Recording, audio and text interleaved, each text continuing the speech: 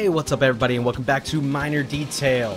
Alright, now, gonna be doing something a little bit different, because I know I have been gone for a while. There has not been any videos, because I was kind of getting bored with the format of the channel. Everything I've been doing with just the few games I was playing as a series to completion, and just like how I kind of got bored of doing Dead Space, I got bored with those other games I was playing. So what I'm going to do now is try something new, see how it works out. I'm just going to do some one-offs. And so the first one I'm going to do is, obviously you can see here, Batman Arkham Origins. Basically, I mean, what I want to do with these one-offs is, you know, just kind of show off some games, play it, try it out for myself, see what I like, and, you know, in this case, I've already played this, so I want to talk about it a little bit. I wouldn't so much say it's a review, but I mean, I'm definitely going to share my opinion about it. I am a huge Batman fan. I love Batman, and I especially love these games. Arkham Asylum, then Arkham City, now Arkham Origins. Extremely fun. I know some people have complained, you know, it's the same exact game, the same styles like this, the fighting and everything.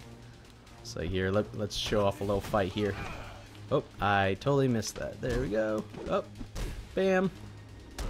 Bam. Nope, no gun. And do a takedown. And reverse. Reverse. Or counter. So, much like the other games, I mean, it plays the same. You've got your gadgets, you can grapple onto things, you can glide around the city, you can beat guys up. And there's a bunch of side challenges to do as, you know, part of the story. People also argue that the story is too short. I figure, you know, it was about the same length as the other two games.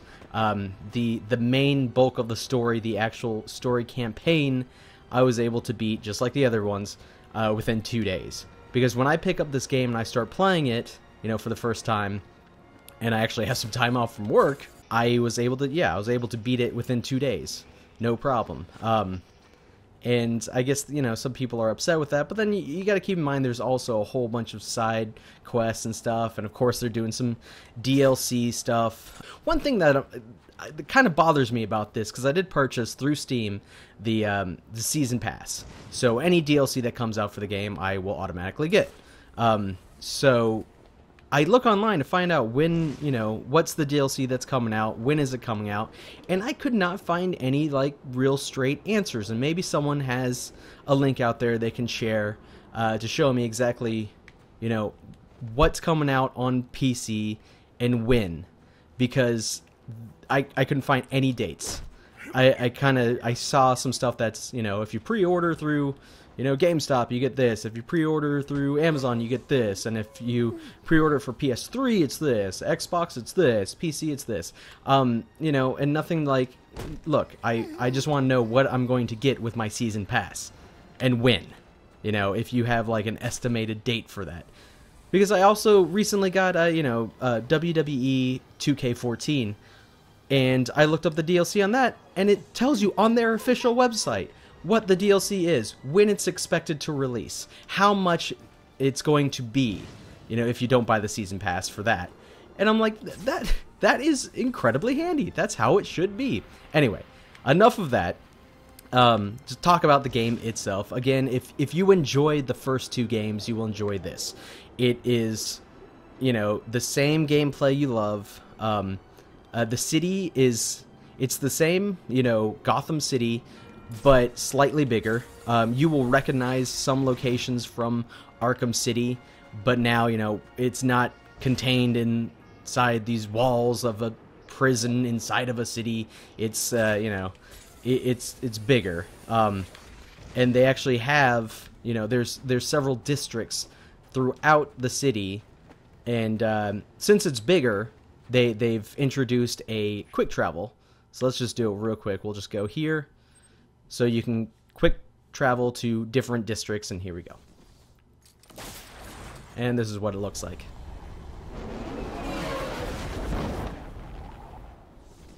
And here I am, I'm in the other part of the city. So, you know what, loading time on that, not bad at all. pretty quick. Again, this is on PC. I haven't seen it on PS3 or Xbox 360, so I don't really know exactly, you know, if the loading times are different. Also, the story. Now, let me go ahead and go in about the story. I know that this game has gotten mixed reviews. Mostly good, I want to say, but I did see some, like, pretty rough, bad reviews about the game. Not so much the gameplay, because everyone loves playing as Batman, and they did get the gameplay correct. They got it right with the first game of the series. So, you know, once you're used to that, it's like, okay, I'm happy with it. But a lot of people complained about the story. How the story really has a lot of holes in it. It's not exactly canon in the, you know, DC universe. Sorry, just focus on beating these guys up right now. You know, not to give too much away, what the basic story is, and they showed this from the trailers, is the villain, Black Mask, has hired a bunch of assassins and put a bounty on Batman's head. And so there's all of these assassins that are after Batman now. And so he decides, you know, whatever, he finds out about it, so I'm going to go out there and I'm going to find them and I'm going to stop them because they're going to put the city in danger if they don't find me. So I'm going to go ahead and go out and find them first. And so that's basically the story. That's the gist of the game. I absolutely enjoyed the story. I thought it was great. It's kind of, I mean, this is obviously, if you don't know yet, it's a prequel to the other games. It's kind of, you know, if Frank Miller did, you know, Batman Year 1, then this is kind of Batman Year 2 almost. He is a younger Batman who's been doing, you know, doing this for a couple years now. Still, it's, you know, we've seen in different storylines in the past, including, you know, Tim Burton's 1989 Batman movie, where, you know, there's rumors about the Bat, you know, going around and fighting crime. Is that just a myth? Is it real? Is it a man bat? What is it? Is it, you know, an actual giant bat, or is it a man in a suit? Is he a good guy? Is he a bad guy? What's going on? So that's kind of how the game starts off. Since Batman's rather new, people aren't really sure about him and who he is and what he is. And I thought it was great. It's a good origin. The guy who does the voice, forgive me, I do not have the names in front of me. I don't know what his name is. But, I mean, yet it wasn't Kevin Conroy like he was in the other games in the animated series. But he's good. I feel like he's just a dead ringer for Kevin Conroy. He definitely sounds like, you know, the same character. He sounds like Kevin Conroy's Batman, you know, maybe slightly younger. I don't think this is spoiling anything. If you saw the trailers, you know that Joker is in the game. Again, it's not Mark Hamill from the other games. It is someone else. Again, he does a good job as well. But the story with, you know, Batman and Joker in this, because it's kind of, it is their first meeting. You get to experience that in this game. And if you're a big Batman fan, you know, the relationship between Batman and Joker that goes on for a long time, and they are the driving force for each other, basically. And the way they handled that in the game was perfect, I felt like. I thought it was great. Now, that being said, a lot of people's complaints are, you know, this all happens in one night. Batman is meeting all these villains for the first time within the same night, including Joker? Like, really?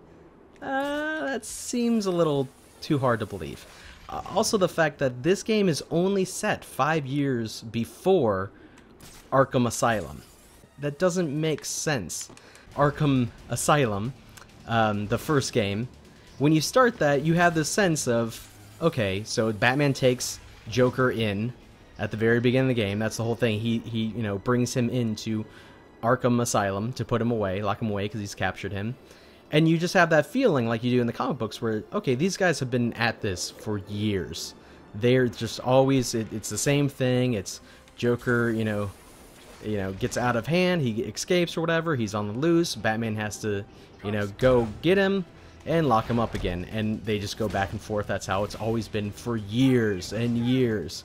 you don't have a sense of, oh, it's only been 5 years since they first met and he's been doing this. It seems like it's been going on a lot longer. So that's definitely a problem I kind of had with it as well. It's like, well, I don't know. Especially the other characters that, you know, come in throughout it. If you remember in Arkham City, you know, there's a cameo and then, you know, DLC you get to play as him of, you know, Robin. Also, Nightwing's in that, so you can play as the little challenges as Nightwing as well. So that means there's been at least 2 Robins, because Nightwing is Dick Grayson, the original Robin. What Robins have there been? There was Dick Grayson, who went on to be Nightwing. Then you had was it Jason Todd, Tim Drake? Which one was it first? I think Jason Todd came next, and he was the one that they killed off in the comic books. And then Tim Drake. I could be wrong. And then Damian Wayne. And I think that other Robin that was in the game was not the one that was killed off, Jason Todd. So that means there have been 3 Robins by that point. So within 5 years, there's been 3 Robins? I don't know about that. You know, there's other characters too that I won't bring up, but the same thing applies to them. Where it's like, this all happened within 5 years. Like, this character developed into who the character is in the next game within 5 years. Like, I feel like it needs more time, more space there. So they should have said it a little bit before 5 years. Other than that, I felt like the story itself was good and fun. You know, it's a great Batman type of, not necessarily origin, but a year 2, like I said. Now on to the real bad stuff. The bugs. The game, you know, when it first came out, and I'm not really sure how it is since, but it was incredibly buggy.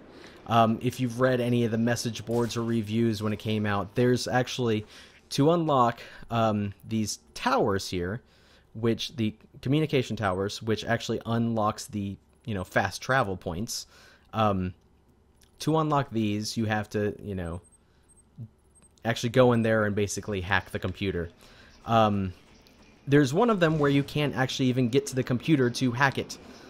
You get stuck because you have to climb through a vent. It's the only way in or out once you're in this room.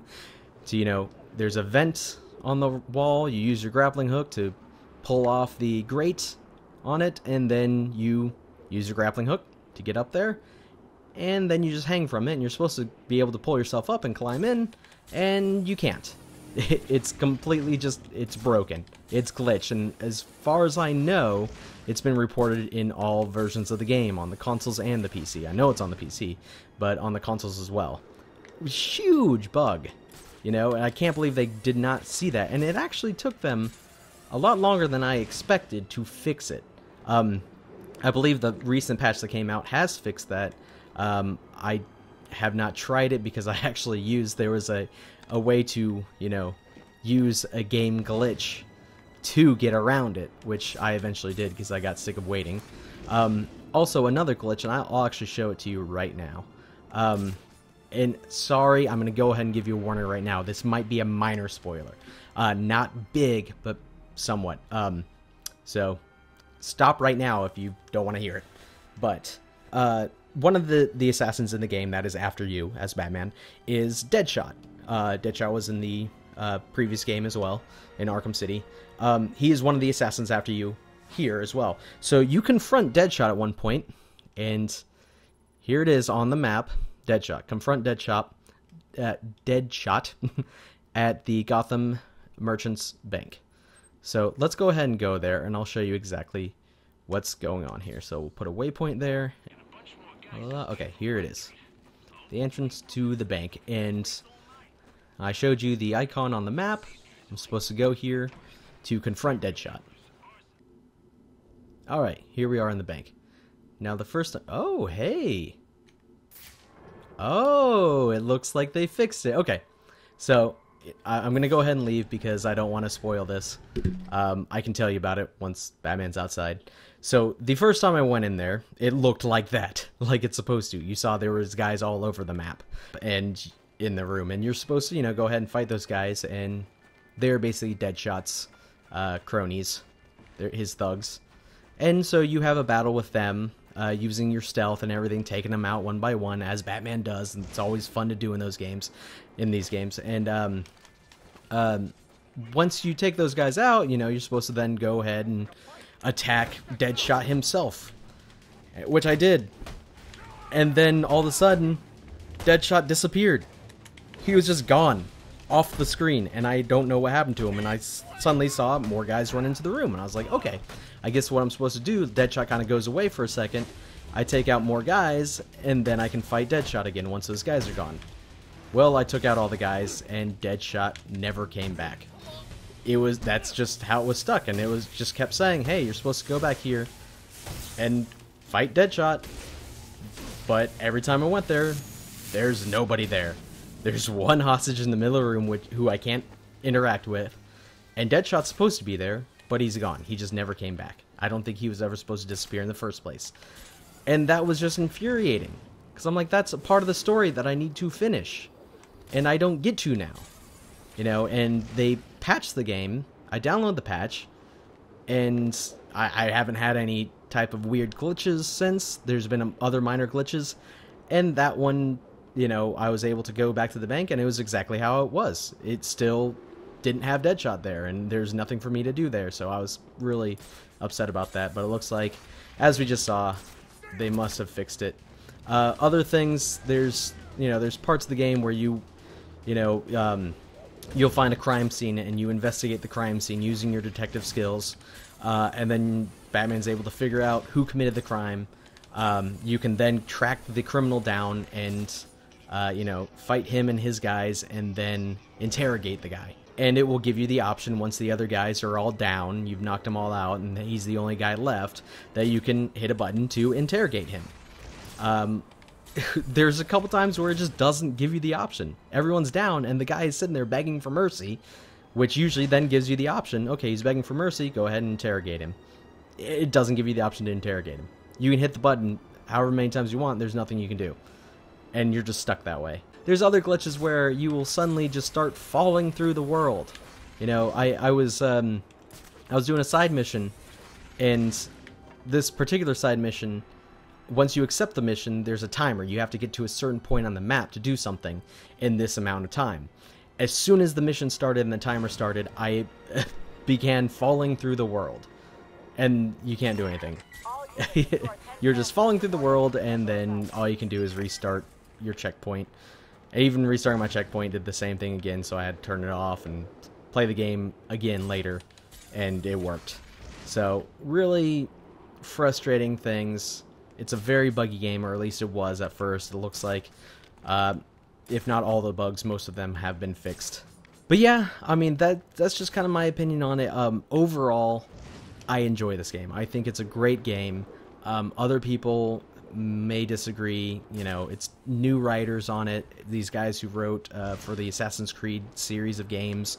It doesn't have Paul Dini as a writer like the other two. Paul Dini, if you don't know, was a writer on the original Batman the Animated Series. So he worked with, Kevin Conroy and Mark Hamill, which is, probably the main reason why they were in the other games. The gameplay is awesome. The story, I think, is great. You may disagree, but hey, that's my opinion. So that's Batman Arkham Origins. I'm going to try and edit this as much as possible because I could talk forever about this, and it might be kind of boring. I have not played the multiplayer on this at all yet. I've had this since the 25th, since it came out, since midnight of the 25th, and I still have not played the multiplayer. I heard the multiplayer was kind of buggy as well at first, but that was the first thing they patched. What the heck is going on here? But yeah, the first thing they patched was multiplayer. I still haven't played it. Maybe I'll do a short little video showing off the multiplayer, see what that's like. But I think that's it for now. So thank you everybody for watching, and goodbye.